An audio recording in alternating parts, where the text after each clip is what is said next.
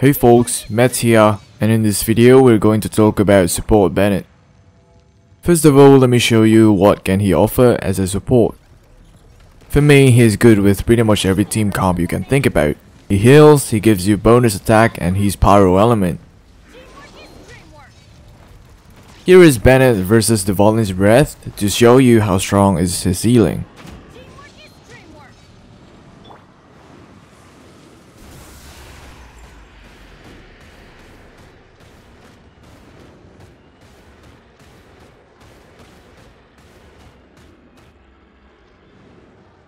And here is bonus attack for anyone who stands in his ult. I created another universe and founded paradise, for I...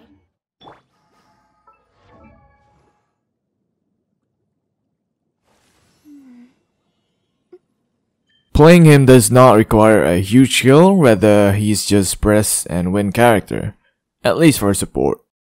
If you are interested on playing him as a DPS, big shout out to Hyodachi with his insane build. Let's move on. First, let's talk about his stat priorities. There are 3 crucial stats that you need to prioritize: base attack, energy recharge, and max HP. Base attack effects on how much attack bonus can he give with his ult also depends on his talent level. Where can you find them? As for now, there's only 2 main sources of base attack. Those are character base attack and weapons base attack. Moving on to ER. This is also important because it can help you maintain his ultimate. I feel like running 250 to 300% ER is perfect when there's only 1 pyro on your team, and running 200%-ish is great when there are 2 or more.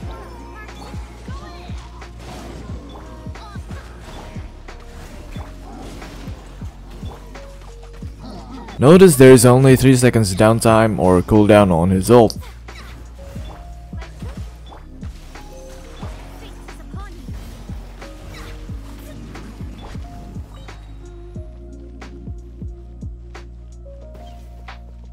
Where can you get them?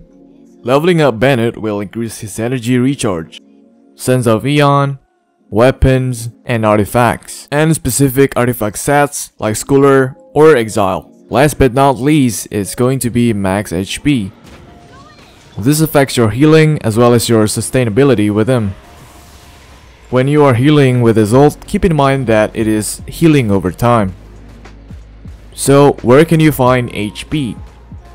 For now, you can get them from character level and artifacts. Also, healing bonus further amplify his healing. He can heal up to 10k per tick, but I don't think it is necessary, at least for now.